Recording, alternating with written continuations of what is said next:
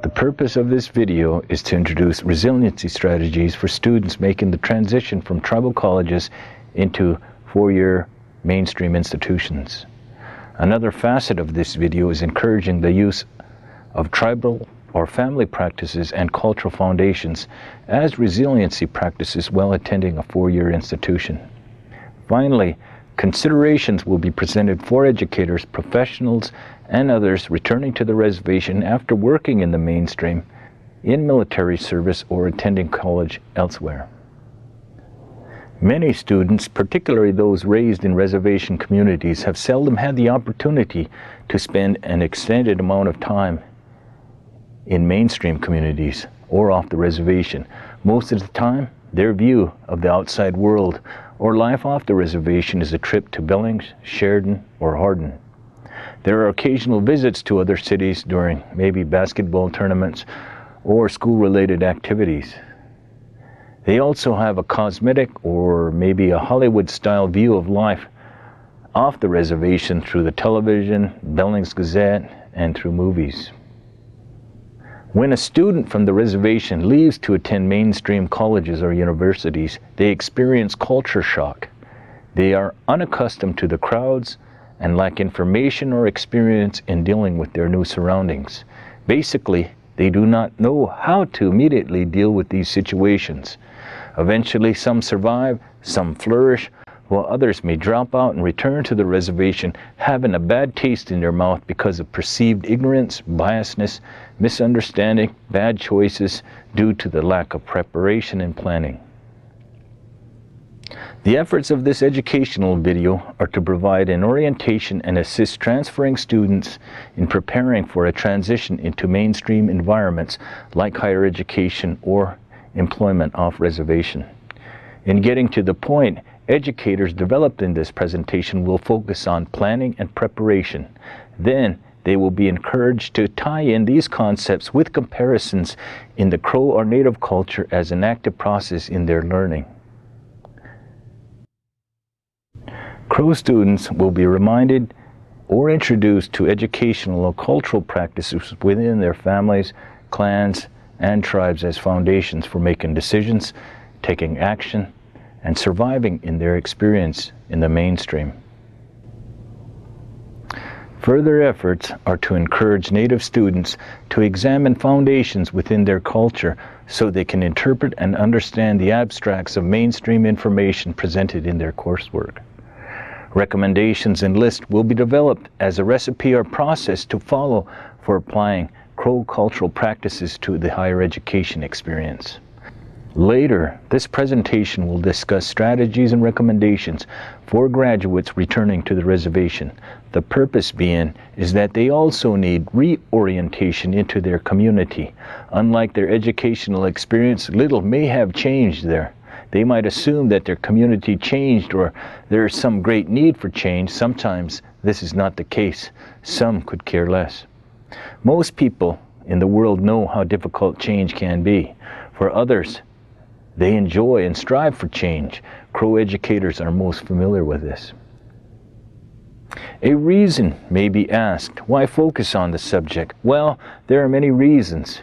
Even though elders or respected adults may promote education, it does not mean they wish to implement it. It is hard for them to change a way of life that they're not familiar with, especially if they cherish the one that they live. Furthermore, if it was brought by the white man, they feel they might not have any ownership in this change. Another reason for this discussion relating to change is that sometimes community professionals, particularly in government agencies, see newly educated graduates as a threat. They resist change and new ideas from sources such as these Crow graduates. They are stuck in some status quo of their job position and authority. Sometimes their reaction to the new employees and recent graduates is harsh, intimidating, and emotional. Some of these professionals cherish their authority and control so much that any perceived threat to their gravy train is a personal threat. So they attack and treat educated Crow members differently, sometimes harshly and critically.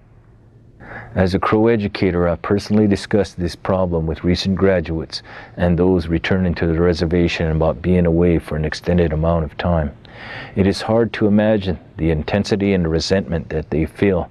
Just because their efforts are to improve their quality of life, they have to suffer this resentment, this misunderstanding, and mistrust. I have visited with tribal members in tears and frustrated by the treatment of the old guard, who seem threatened by their education and new ideas for change. Even if this change is for the good, they are so defensive that they will not recognize the constructive efforts for community building and only acknowledge the spite and jealousy. All criticism is not with the old politicians and those who do not like change. Sometimes it is the responsibility of the recent graduates to have the ability to communicate well with those not familiar with their ideas, plans, and intentions. Occasionally, a well-intended graduate might assume that their perception of success, education, and community development is shared by everyone. It might be far from that. Sometimes in their glory, graduates assume that those in a community follow what they're saying just because they have a degree or that they're very passionate about something. What that graduate overlooks in doing this is that they fail to completely inform those willing to listen the thorough points of their ideas, such as details, direction, history, and other information to back up their intentions. Basically, they leave them hanging in a way. They also failed to build a bridge so that they could create understanding. In the extreme, some educators blame community ignorance when that is far from the truth. It is about taking responsibility and being thorough, especially in communication. Sometimes, in an emotional state, individuals react and direct negative comments or accusations to those who were originally willing to build relationships. Then these individuals become upset, react, then conflict arises.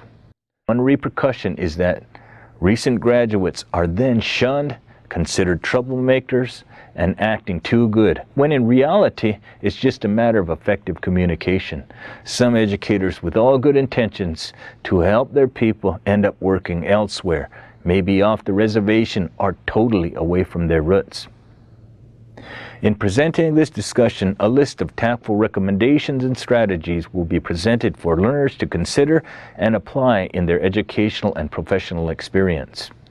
The strategies recommended encompass practices in community building, leadership, respect, compromise, and making conciliations for reinforcing empowerment.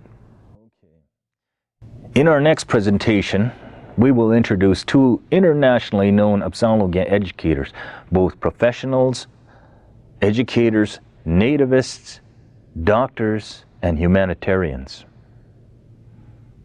They will share their experience and facilitate suggestions relating to resiliency. Both have unique personal foundations within our culture and are great leaders. As a transfer student, you're stepping into a whole new environment, and you're going someplace that very few people have gone. And I know that when you think back about this, you know there are people in your family who have encouraged you.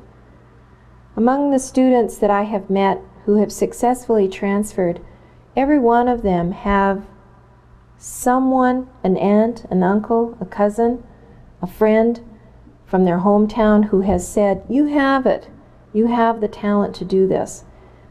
You can have that degree. I see that in you." So at this moment in transferring, it's real important to think about who that person is. Visit that person. Reflect on the words they said to you. Know that you are, you're worthy of this big step. And encourage those people, whoever it is. I know in my case there's an uncle. He would always say, "You can do it. You're a smart person. You need to go and get that education." And every time I went home, I'd go visit him because he would say that again and again to me, and I needed that. I needed that encouragement. So when you think about what got you here, you know that there's family members who are very, very trusting in your talent and your ability and will encourage you every chance they get. But there's another side to this, and that is there are people who will say things that will probably discourage you. They'll say things, oh, I knew you when you were in elementary school, and you didn't have any of this potential. What do you think you're doing? Who do you think you are? It's time for you to realize you should stay away from those people. Those aren't the kind that are going to encourage you. And there are plenty of people out there who could give you a discouraging word. But now that you're on this transfer path, you want to remember that there are people who believe in you, who see that potential in you and know that you can do this. So those are the sorts of people that you want to be around. Yes, and there obviously are. You have taken that encouragement. You've taken this step. You're on this path. And so while there'll be moments when you have second thoughts, you can go to those people and get that encouragement. Take that to heart. Think about that. Yeah, people believe in me. I can do this. I can be a transfer student, and I can successfully step into these classes. I can go to Billings. I can go to this transfer institution and make all the progress I need to. You as a Crow-Indian person are going to carry out your life just the way you always have. Your culture will come with you wherever you go. And this is, in this educational experience, it's of utmost importance for you to carry out the responsibilities you have in your culture, to participate in events. For example, when a test is coming up or a major moment in your education, that's time for a clan feast. That's time for prayers. If there are people in your family who you rely on to help you with this, that's time when you should do that. If you are having an assignment for a paper, go study our clan ways. Go study our language. Study the history of our Crow people. Utilize that opportunity to expand your knowledge of your Crow culture. Take every opportunity to bring that up in conversation, because the way in which you learn in your discipline will be a whole lot richer. It'll apply so much better to what you will do in your career if you can study within the context of the knowledge of our Crow people. So when you have an assignment, when you have the opportunity to go into and expand on your research, take that opportunity to know a whole lot more. Every time on your campus there's a gathering of Indian people, especially here at Billings, at MSU Billings or here at Rocky, the majority of the students are Crow-Indian. Take the time to be with Indian people. It really makes your heart stronger. We can know that participating in an Indian club, for example, the Indian Club at MSUB or American Indian Cultural Association here at Rocky, the students who participate in club activities, they're side by side working together with other Crow people, they are stronger students. They can talk about things. And also there are prayer ceremonies, there are cultural events on campus, and everyone brings their culture. American Indian people bring their culture with them. They don't leave it at home. They don't leave it and act like they're little brown white people when they come onto a college campus. You need to be able to express yourself fully as a Crow person. And the better you are at doing that, the stronger student you're going to be, the closer you'll be to achieving that goal of a degree. Sure. Okay. In a college setting, on a daily basis, you rub elbows with your fellow students and with faculty members who have very little knowledge of American Indians. For the most part, they never did go to an Indian reservation. They never did know an Indian person. So what they know, you could probably put in a thimble, you might say. It comes down to what might be 3 or 4 paragraphs in a history book, some movie that they saw about Indians some time ago, like maybe they saw Billy Jack, or they saw, there's a lot of really funny Indian movies too, that something about a medicine man, or, there's stereotypic ideas and images about Indians. And it comes down to misinformation, it really does. So here you are, you're in a college classroom, and you think these people should know about how we live today in modern Montana, in this region, but for the most part, they don't. So you get into these conversations where, people say things like, is it really true that you get a payment every month from the government? There's actually 100 of the dumbest questions that Indians get asked. You will get asked those questions. Do you get payments? You're rich because of casinos, or you're all dumb, or you're all on welfare. There's all kinds of, there's that list of dumb questions. And you'll get them in the college classroom because our students, our fellow students and our faculty haven't the advantage of ever studying about Native Americans. So the thing that you have to keep in mind here is that it'll happen to you. It'll happen to you, and you're going to need to be ready to say, I don't have time to talk about that today. Or maybe you want to keep in your hip pocket answers to the 100 most common questions that are asked of Indian people, and that's actually on the internet. Why not keep 150 copies in your briefcase and just hand them out every time one of those questions come up? But it's hard to be humorous about this, especially after it happens 20, 30 times in the course of your first semester. And I know that there's faculty members who make really offhand remarks. Years ago, I know that there was a professor at a leading university who said something like this: all Indians are best friends with old Jim Beam. Well, that sounds real funny, doesn't it? But it implies that all Indians are alcoholics. And it really set back the Indian students in this college classroom, and some of them left and never returned. It got their anger going. They got paralyzed by it. They said, well, I'm just going to walk out of this classroom. I don't like this faculty member. He disrespects me. So you see, sometimes this idea of people being ignorant, acting out of stereotypes, saying things off the wall that they think are really funny. And humor can be based in bias and racism. There you are. You're by yourself. You're thinking of that. It's out there. And you're wondering, what in the world am I going to do? On a daily basis, you've got to expect it. Montana hasn't changed a lot. What we learn in our schools, what we talk about in our homes and communities, what we see in the paper and what we see in movies, there's a lot of misinformation and stereotypic kinds of indicators there, and it affects us. So here again, it's a matter of being prepared. What are you going to say? You can't let this stuff set you back. You've got a job to do. You're a full-time student. You've got assignments to do. And if you sit 2 or 3 evenings and you're mad about something somebody said in a class because they're misinformed, because they believe stereotypes, you're wasting your time. It's no skin off anybody's nose, but you're wasting your time. In a college classroom, yeah, you can bring up information that will answer those questions. And maybe that's your way of handling it. Or you could say, excuse me, I'd rather not deal with that right now. Or maybe you want to have answers to the 100 most commonly asked questions.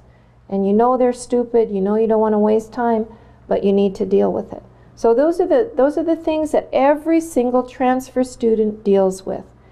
And you've got to be flexible. You've got to realize it's going to happen. You need to fix, you need to have a way of fixing that situation in your own mind that lets you continue to follow that path. Yeah, the next day you can walk into that classroom with that same egghead who comes up with the question about casinos or comes up with the questions about alcoholics. You still got to go back to that class and continue on. When we talk about being a member of the Crow tribe, you have belonged to a very simple tribal relationship which is complex in the eyes of other people. But to those who live this life called the Crow way of life, it's not complex at all. They say you have to learn to use it. You learn to use it by living it. Sometimes some of it can be taught, because the teaching process varies from one person to another.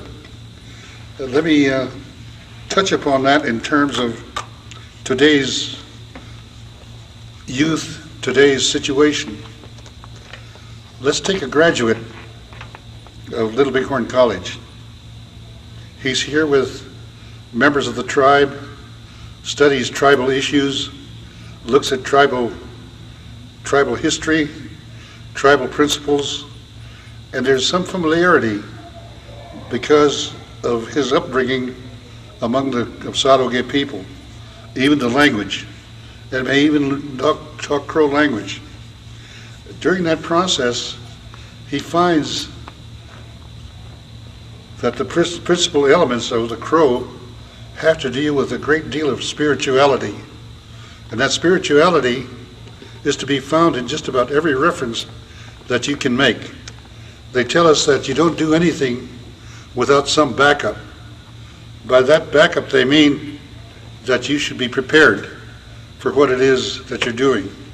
So if you go into education, you should be prepared with all the preparation that you need to go to that school with, whether it's language, culture, experience, exposure, understanding, whatever it is. But let's narrow it down to this Crow student who comes out of Little Bighorn College and goes to a 4-year institution. He leaves Little Bighorn College and all of a sudden that familiarity is gone. He leaves Little Bighorn College and all of a sudden the discipline is there. Here at Little Bighorn College, he has a personal relationship with the staff and the faculty and the other students, so that sometimes he doesn't have to be right there 100% of the time. Sometimes he doesn't have to attend classes 100% of the time, even though he is judged on how good a student he is by his attendance.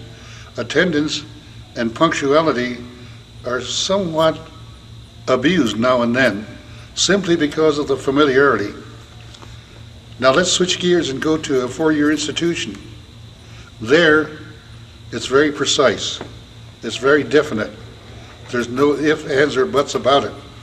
It has to be on time. You have to be there. You have to meet the assignments. Your attendance has to be there, and you have to meet every assignment. There's no putting it off. And when it comes time to grade you, they don't look at you and say, he might do better. They say, he did this. There's no future in grading. It's all past performance. Having said that, that means that they have to be more adjusted to the demands of the time. It's a challenge to be there on time, to be there all the time, and to make a complete report on what it is that you have to do. We're not used to those kind of things, because here we say, tell them I'll be in a little bit late. I have to leave early. I have to tend to some other business. And the people are very understanding. Why? Because Little Bighorn College is more of an orientation to a broader world out there, but it's still not that great big world, because we're still talking Crow. We're still doing the Crow things. We understand when we have to go to a Crow celebration, we have to go to a Crow funeral. We know all those things. So we're understanding people. Outside of the Crow tribe, that understanding is not there. They're very precise. So how do we prepare for it? Being a member of the Crow tribe, you can do it so many different ways. Because today, we are graduating students out of Little Bighorn College, and they come from clans, and they come from many different backgrounds, but there's always that spirituality. And remember this, no matter who you are, if you belong to the Crow tribe and you have been given an Indian name, just remember that name sometimes was designed for you, was intended for you even before you were born. And when that name was given, It was not meant to sound pretty, but it was to reflect the truth. They say a true name is a good name. A true name will bring good graces, good fortune. So you were given a name, and when you have that name, those wishes that made for you is like a goal in life. They say your life is going to be this way. Your life is going to be full of these good things. Forget about the bad things. Look at the good things. Be positive. Have a positive outlook on life. Given that, I'd like to use Dr. Lanny Rielberg as an example. When he was a little guy, his late father, Edison Rielberg, came to me and he said, "Big brother, I have a son. I want you to give him his name." He said, "The Crow way is to try to find someone who will give a name that'll be the truth and have good wishes with it. I want you to do that for me." And so it was that I went with Lanny's father to Lanny's grandmother's place, where they killed a beef. We had a good feed. We had a good picnic. The time came to name Lanny, to give him a Crow name. And among the things that I offered was this idea. I was fortunate as a young man to be selected for a job that was known all over the country. It was announced that I had this job at the top level of government and that everybody should know about it. So I called Lanny by that name, a Mahirechis. His job is well known. His job is distinguished. With the wish that because this was true, that I wish that this young man would have good fortune, to have a good education, to have a good job, and wherever he went, to have people respect him for the kind of good job that he would do. Today I see Dr. Lanny Rielberg heading up projects, doing this kind of project, leading people, bringing people together, bringing several tribes together, and make them follow in the direction of where he believes Indians should be for their own betterment. When that happens, then I look back and say, hey, the clan system is working. Hey, the spirituality is working. Not only that, but the name-giving wish is working. Not only that, but the clan brotherhood, the clan children system, where the clan elders look out for the children of that clan, that's working. So you begin to have this network. You not only have clan, not only have tribe, but you have names. Now that, having said that, then we go into the other parts of the life that we have and how we might harness these things. Now, Lanny Rielberg has a doctor's degree. He goes into the world. Now he's going to do something that has never been done before. Does Lanny Rielberg say, look, I got a doctor's degree, I'm going to do it this way, it's going to be right? He has good advice. He says, I'm going to take my elders, I'm going to consult with them, I'm going to get their advice. And once they give me their advice, then I'll choose what I'm going to do. This way I maintain my options. I'm not locked into just one thing. Because Dr. Rielberg then says, come here, clan elder, maybe one of us, maybe two of us, maybe several of us, maybe a group of us. Then he'll tell us, my clan elders, I want to do this thing, and I just want your input. I want your advice. I want your blessing. I want your wishes to help me do what I'm going to do. Here's what I want to do. He'll say it, and others will never have been there, but they'll say, well, I think you should do this. I think you should do that. So now, Lanny Rielberg does not have just his own thinking, but a whole array of options to consider. When he picks that, his chances of success are increased many times over. So now you not only have your clan system, but a way to use it. And then other times, Lanny Reelbert will say, Clan Elder, I've got a little extra money here. I want you to have a good meal. Enjoy a good meal. Go ahead. And the person will turn around and say, they tell us that you always have something in return. Because you gave me a treat, I'm going to make a wish for you. Whatever it is you're going after. I was always fortunate in meeting any challenge and succeeding. I wish that for you. Lanny Reelbert goes from there and meets his own challenge. I use that as an example. I apologize for using Dr. Reelbert as an example, but I have personal knowledge about him. I have personal knowledge about his relationship. I have personal knowledge about his conduct. I have personal knowledge about his success, and I can use that as an example. Why is he this way? It's because he is resilient. He has all kinds of objects ahead of him. He has all kinds of setbacks facing him. He has all kinds of difficult things to contend with. But he draws from his tribal background, his cultural background, his spiritual background, and he goes forward and says, I'm going to succeed, and I'll use my tribal background.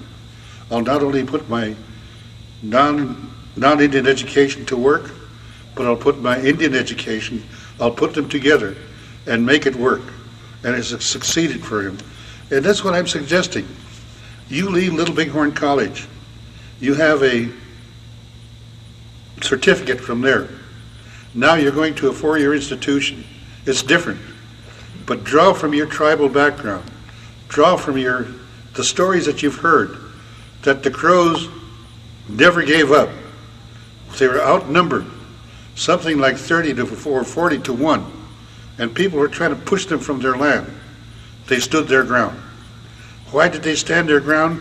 Because they had individuals who suffered defeat now and then, but they were resilient enough to come right back and stand their ground when it counted. You talk about the fight, the battle on Prior Creek, when the Sioux, the Cheyenne, and the Arapaho got together and were going to wipe out the Crow. They were outnumbered at least 10 to 1 with rifles, and maybe 30 to 1, 40 to 1 otherwise. They stood their ground. Why? Because they said this: we Crows may be outnumbered, but we're resilient enough that we can push back anybody and hold this country for our dear ones, our women and children, and our succeeding generations. You can go to a clan elder and say, I'm going to go off to school, which suggests, make a wish for me. Or you might even say, I'm going to go off to school. Wish me well. I'm going to go off to school. Say a prayer for me. I'm going to go off to school. Remember me. Once you've done that, you're building in that resiliency that we're talking about. Once you have a little good fortune, and you have a little money, or maybe a piece of goods or something, you see a clan elder, or someone who's just elder, and you hand it to him, and say, here, there's a gift for you. I'll give you one personal experience, my own. Back in the days when a dollar meant something, it was a real hot day. The temperature was over in the 90s and 100s, and there were about 9 elder men. Some were clan elders, some were not. But they were sitting in the shade in Hardin. They're sitting on the sidewalk, on the ground, in the shade. It was miserable out there. And I had a pocket full of silver dollars. I went down that list, and without regard to who they were, I said, here, get something that'll cool your mouth, something that'll sweeten your mouth, have a cold drink or something, treat yourself. And I gave each one of them a handful of dollars. This was probably July, August. 2 months later, I was selected to a job where I was just a lowly superintendent out in the Indian country, and all of a sudden they appointed me to a job at the highest level of the American government. I was in the office of the Secretary of the Interior, and it was known all over the American country, American world. And then I came home, and my family had a giveaway for me. They said, because he had good fortune, we're going to call you clan elders.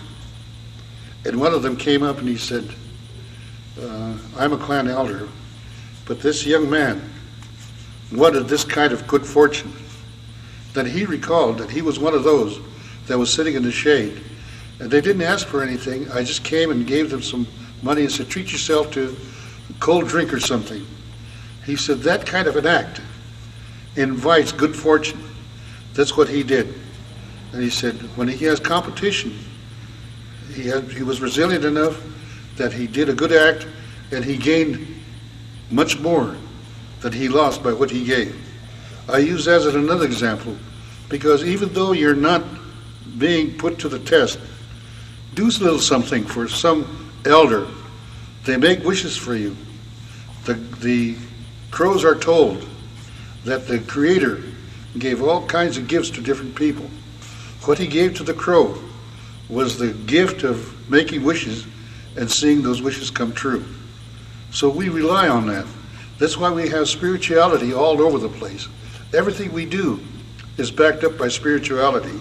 A prayer, a wish, a clan elder, a name. The name had good wishes in it. As a child, you just had a good wish by somebody, and you maintained it as a goal in your life. You do that, and you can go out into this country, and whether it's Indian or non-Indian, you can succeed. That's the resilience that's built in of a culturally rich Indian person. It's your language, it's your name, it's your culture, it's your tribe, and it's how you use all that in your own way. I think I'll end right there, Dr. Reelberg.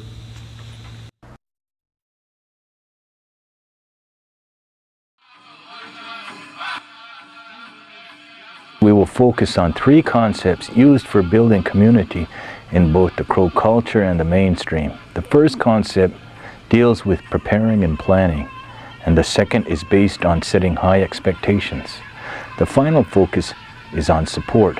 This is a key element contributing to the success of a Crow College graduate. All of these concepts are universal to our worlds. In setting the stage, we must realize there was once a great civilization, and remnants of their legacy remains. Their practices were based on respect. They were warriors, their women loyal, dedicated, and institutions of strength. They occupied a vast land base which covered most of Montana, half of Wyoming, the eastern ends of the Dakotas. Prior to that, this great civilization was acknowledged by other nations, including Canada, possessing territory between Calgary and Lethbridge, Alberta. One could say the territory even extended more into North Dakota because the sister tribe, the Hidatsas, considered them all as one, the Biruga. Within this great civilization were great institutions, some being spiritual and mystical in nature, while others were more practical in living together through respect. This respect was a way of life. It is the primary quality and the foundation of the clan system, Apsaalooke. As this great civilization succumbed to destruction through war, starvation, exile, and genocidal practices of the United States, many of these great institutions became dormant.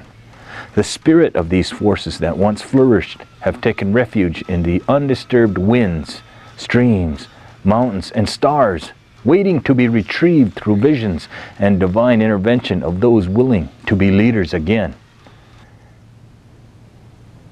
They are said to be waiting for their songs to be sung and their powers to be exercised.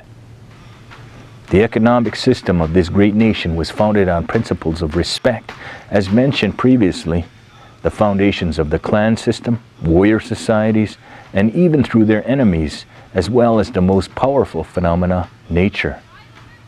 Coinciding with the miracles and resources of nature were the dynamic cycles occurring throughout their lands, such as the migration of certain buffalo and elk herds during a certain month in the spring.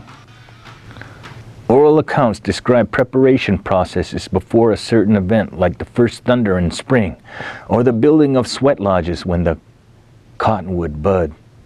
A reference is made to when the ice breaks, or when the plums are green for events such as ceremony, fasting, and offering the pipe. Songs were sung seasonally for the purpose of courtship, romance, and even war and revenge. There were times throughout the seasons to harvest certain medicines and foods when they bud, blossom, bear fruit, and even change color. These natural resources were found throughout their country.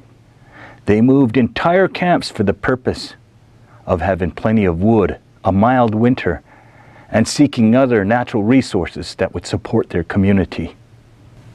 In war and politics, they strategized with their allies, even with their enemies, for control of the great natural resources provided by the miracle and power of Mother Earth.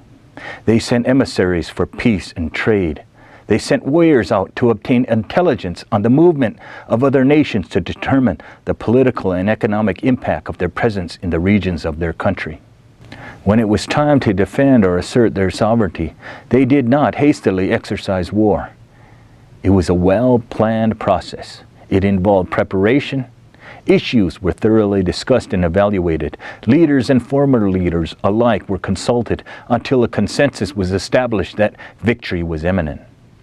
In order to be effective, those with powerful medicines were asked to lead. It was a process of preparing and planning. In emphasizing preparation and planning, Crow students must realize that in the days when they were one of the most powerful nations in the Western Hemisphere, it was exercised with great preparation and planning. Practices were done and should be done with great forethought and consideration. Even today, the great state champions within our reservation did not achieve their greatness out of the clear blue. They exercised and were guided by thorough dedication of being the best. Getting to the point, the responsibility of a Crow student with the intent to succeed in higher education must be done with careful planning, preparation, just like the warriors of this great civilization. It should involve many aspects, including support and high expectations, this being the second concept contributing to the success of a Crow educator or warrior.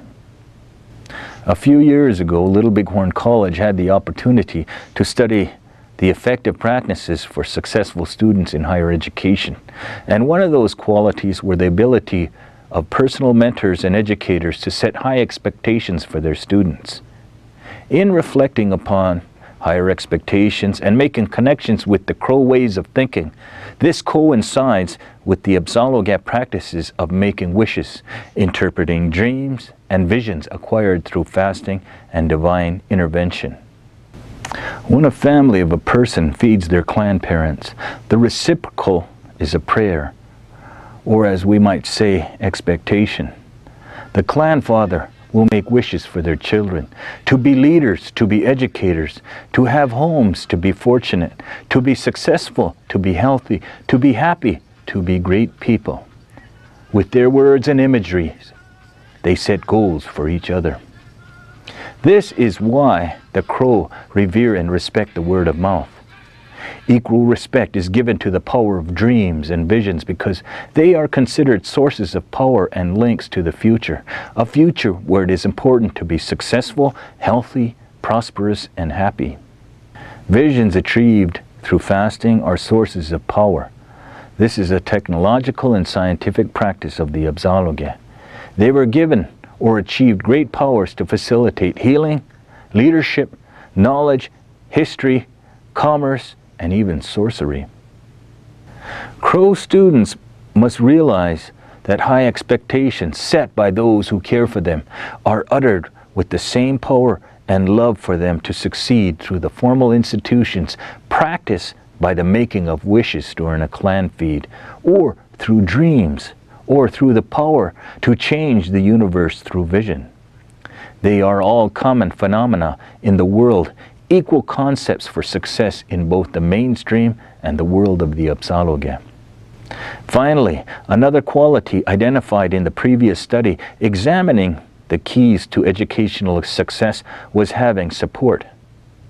Most Crow students either had a mentor, such as an older brother, older sister, that influenced their goals and success.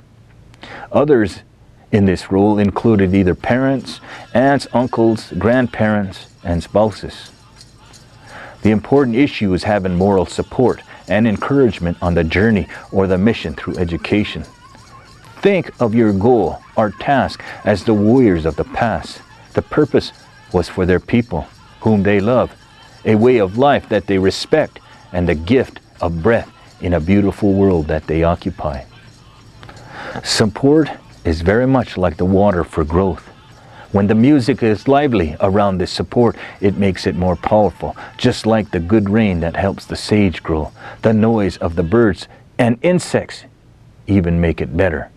Crow learners are the same way. The universal concepts that will reinforce resiliency in the mainstream and the Crow world are preparing and planning, having high expectations, and having active support from mentors or family members. These factors are the key elements that describe a successful Crow educator. In our earlier discussion, we presented situations and conflicts that occur within reservation communities, particularly when someone returns after spending time away and is really passionate about making changes. It is particularly true for Crow people that have recently graduated. They're all fired up and inspired to bring new ideas and changes. They're on a fast track. Then all of a sudden they hit the wall and are totally frustrated because people in their community are not on the same page as them. When a Crow graduate returns, they have options to somehow be accepted into the corporate or institutional world of where they are hired. Or another strategy or another environment is to create their own business and develop their own authority. They also can accept the resistance to change and build a long-term plan to slowly chip away at this old guard, or another option is just basically to leave. If they leave, the situation is allowing for a great loss of natural and human resource. Staying is a better choice. In the following presentation, information and recommendations will be presented to returning graduates as a means of survival or resiliency. Much of this is based on the cooperation, communication, compromise, and respect, which are all community-based foundations. The following items are efforts or considerations, maybe recommendations, for people returning to the reservation after spending a couple years away.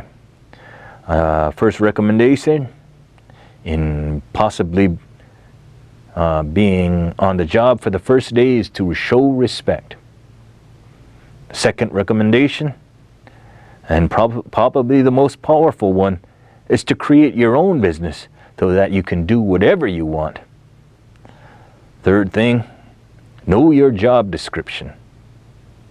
A fourth recommendation, start building alliances within the institution so that you can have support, that you can have community, that you can have people around you that will have the same ideas, share experiences, share memories, and have some ownership in an institution. Another recommendation is that if you share your ideas, share them with others, not just your boss. Sometimes these bosses, like I said earlier or presented earlier, they sometimes solicit ideas from their staff and take ownership in them and fail to give credit.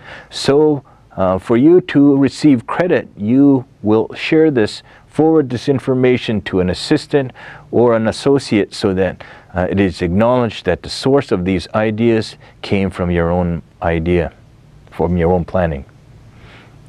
If you got a plan, present it in detail. It is one of the most effective ways of communicating. Cover all bases. And remember that questions are not personal attacks. They are just ways to open communication. They're ways for people to inquire within you of joining your efforts So do not take questions as a threat. Another practice for people upon returning to the reservation and gaining employment or working with people is to treat people the way they want to be treated. Another recommendation that a lot of managers and leaders within the community like to exercise is the practice of agreeing to disagree. Sometimes this practice alleviates a lot of controversy and argument, and it also allows us to look at different perspectives.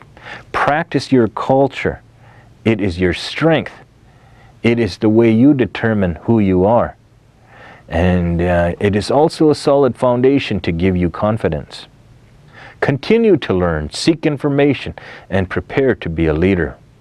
And remember, don't be afraid to make mistakes. And don't forget, when you do make a mistake, act on it quickly, of owning up to it. You admit to people that you did make a mistake, and be in the practice of taking responsibility. Set a good example. Dress nice. Smile. Walk with dignity in class. You are an Apsaalooke person. Be around positive and inspiring people. And finally, listen and learn. Well, that concludes this presentation. We covered 3 topics.